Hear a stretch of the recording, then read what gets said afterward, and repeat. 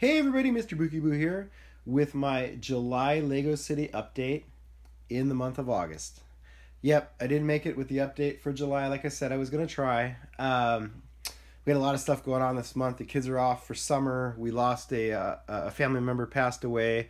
I had my birthday, and I was away on a trip in DC for a few days as well. And just the month just got away from me. But the good news is I'm back with a city update right now for you guys to share and see what's been happening in Bricksburg.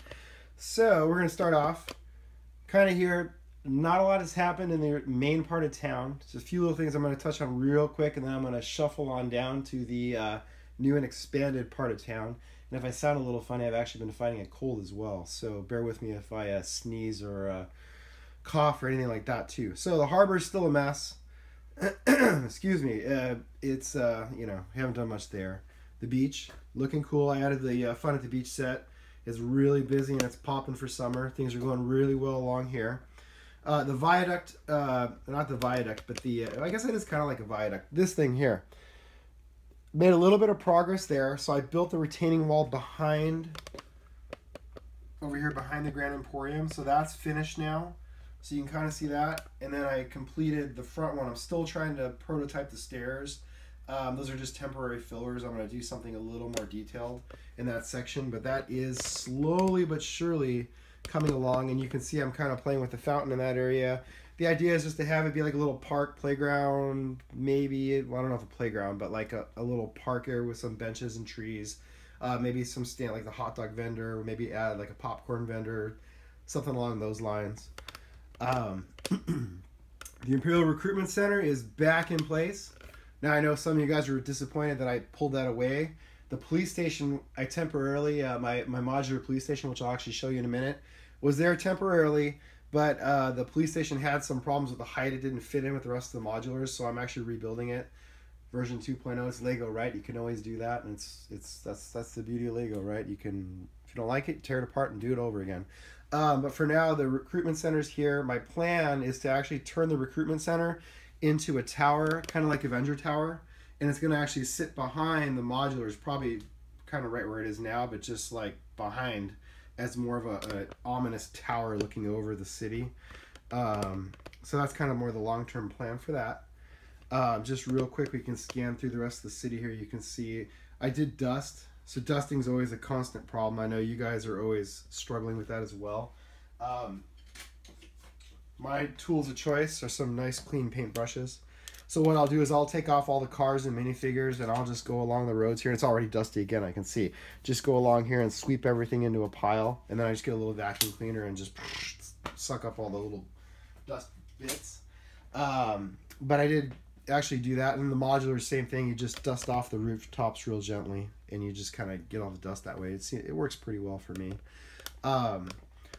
This one actually, this is really cool. My son has been working on this, my 8-year-old. So he wanted to create his own little stand. So last that I heard, this is like a potion stand. So it's probably like from one of his games that he plays. But so he's created this little potion stand right in the front here, which I absolutely love because he made that with his own design and his own. He came up with it all on his own, and he's like constantly adding little bits and pieces to it. It's more detailed than my stuff. He's got an eye for this, so I think that's great. Moving along, you can see over here. I don't know if I had this one last time. I don't remember now. So I got the new bus and the bus stop, and so what I've done is I'm actually building. I modified it a little bit because I didn't like the way the official Lego set was.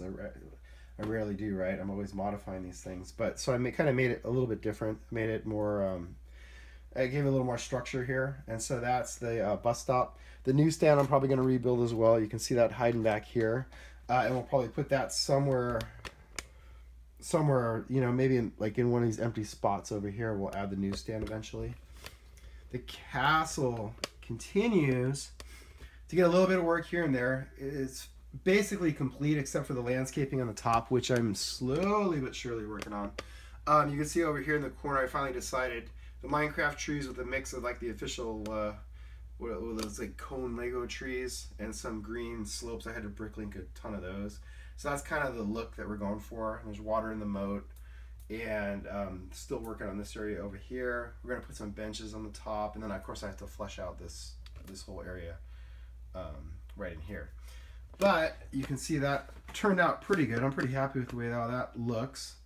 And this was the big thing over here last time, was turning the corner in Bricksburg. So again, a little bit of work here. I finished the I have to do the interior, but the sandwich shop is pretty much done externally.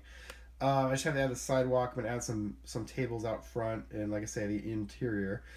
This is that new Lego, or one of the newer, I don't know if it's like the newest, but one of the newer Lego townhouse sets from the creator line. And so this, I took the basic design, modified it. I got some inspiration online. A few people I follow on Instagram had some really great concepts and things that they did. And so I kind of used that as a starting point and made my own design with that. I'm still not quite happy with the roof, but you can see that's kind of coming along. This design, actually, this was originally going to be over where the Ferris wheel is, in that little gap where the fountain is. But then I decided to pull that out and do the like upper level train station instead. So it ended up here for now. This might be like a coffee shop, a pastry shop, I don't know. It's still in the very early stages of development, but I had a ton of these medium tan, is that medium brown, light brown, I don't know, whatever color that is. I had a ton of those bricks and I had to use them up. So that's what I did with that. Now, as we turn the corner even more, this is what I'm really excited about over here. If you followed me on Instagram, you've seen the pictures of this. So I had the Temple of Air-Jitsu in my oldest son's room, because he was a big Ninjago fan. It's like a tongue twister. But he kind of is not into Ninjago anymore. And he's like, Dad, I got this temple and it's taking up like half of my shelf space. Can you do something with it? So I said, well, let me see what I can do. So I started playing around with this. I ripped out this is the mess, but I ripped out the train yard. The tracks don't actually go all the way around right now because I'm still working on this area. But I decided, hey, why don't we just start seeing how this fits in here? And lo and behold, I think it looked pretty good right there. Now, the really cool thing is with the Ninjago Battle for Ninjago City set that's coming out like in, a week, my plan is to put that where the police station is temporarily sitting while I work on it. But it's going to sit right in here in this corner. So this is going to be kind of like Ninjago world over here. I'm also thinking like behind the Temple of Air-Jitsu, they have that new, what is that, like the ultimate showdown battle set. It's like that fortress looking thing. I'm thinking I might try to put that behind there as well. I might have the train like kind of go through it like a tunnel, like something similar to the castle. But like I say, I'm pretty happy with how this is turning out. I only had to do minimal modifications. So I modified the front. Unfortunately, I had to pull out the bridge that connects the two smaller shops. That's gone because it had to fit on the curve. But and I modified the fountain just ever so slightly to make it look more complete. And I added water to I made these little like, I don't know, sub fountain areas, little pools. That's what they're called.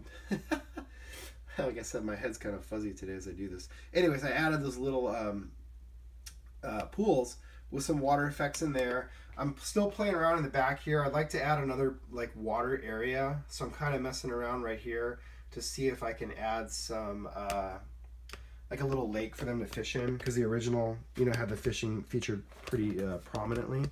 And then of course the train, I've been testing it, so it actually, you can see how it kind of fits through there.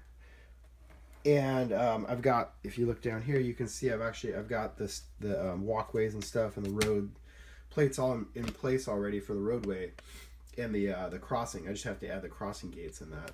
And then over here, you can see version 2.0 of the police station coming along nicely. Now, the problem that I encountered was when I initially made the police station, the ground floor was it was about one stud lower than it is now. And next to the modulars, I didn't even think about it at the time. It was just too squat. It looked funny. It looked like the ground floor was like, it's getting squished like a pancake compared to the other modulars. So I took that opportunity to build it up. I also added more details. So I got the modified 1x1 bricks with a hollow stud in the middle, where you can add, and then added like the light bluish gray tiles to the edging here, just to make it look a little more detailed. I also added the shield, which ties this into like the whole old aesthetic of the city. Um, I really love the Lego Castle line. That's like kind of what like I started out with that when I was a kid, and so that's like my favorite. So anytime I can incorporate like little bits and pieces from that, I love to do that. So that's basically what I've done. It's a little bit higher. I haven't decided yet if I'm going to modify. I think I am going to modify the second and third floor a little bit as well, just to make it I don't know, just to kind of experiment a little bit and see if we can come up with a better design. But you can see inside, you can see it's going to be a fully detailed modular inside. There's a jail on this half. Over here, this is going to be like the administrative part, and then of course the stairs going up. There's a courtyard kind of thing in the middle where you can, I don't know, I envision you could pull in like the prisoner transport. You could park some motorcycles there or a police car. And then of course the upper levels, which are actually over here. You can see them hiding over here behind all the boats. You have desks for the detectives, the police chief's office, the armory for the weapons, and then of course the bat signal on the top. And I'm planning to staff the hospital, the police station with the Gotham police officers, because I just think they look really cool. So that's the plan right now. And then as far as the rest of this area goes, I think I'm gonna do a small like little harbor area right here for some of these big boats, which I have way too many of. I got the new I'm a sucker for the Coast Guard set, so I had to get that new Coast Guard boat. It's really awesome. And actually you can see what I'm doing is I'm actually making it a little bit higher, because the problem with this boat with the design is all you could do is you could lay down a minifigure in here, and that was it. You couldn't stand up or even sit. So I raised it up a stud, and now you can actually sit guys inside there. But I haven't quite figured out how, I don't know how it's all going to come together. That's, you know, like you guys, you know how it is. You have like 50,000 projects going on, right? I have like so many different Lego projects that it's like crazy. But anyways, so this is going to be like a little harbor area, not too much water. I think I might add that they got that Lego Designs fishing wharf set. What's that called? The Fisher Wharf set. It's probably going to go somewhere over here. And then of course this also gives me room for more modulars as they come out, because I was pretty much almost out of room for modulars. So that's it. It didn't seem like a lot. Oh, and I painted. Almost. I didn't finish painting. I have to finish painting, but I painted all along here. So it's like blue, blue, blue, blue, blue, blue, blue, blue, blue, blue, blue. I got to touch up over there. Actually, look, I got to touch up. Blue, blue, blue. So it's all blue, almost all the way around now, which I think looks great. Looks a lot better than it did. And then it's just filling in little touches here and there. So that's it for the month of July / early August. I'll be back with another update later in August, and hopefully we'll have that Ninjago City set over here in the corner next to the Temple of Erajitsu. We'll see how that looks. I got to get that, and hopefully I'll get that other set to put behind there, that big temple, whatever that thing's called. It's got that funky name. We'll get that in there as well, and we'll see how everything turns out.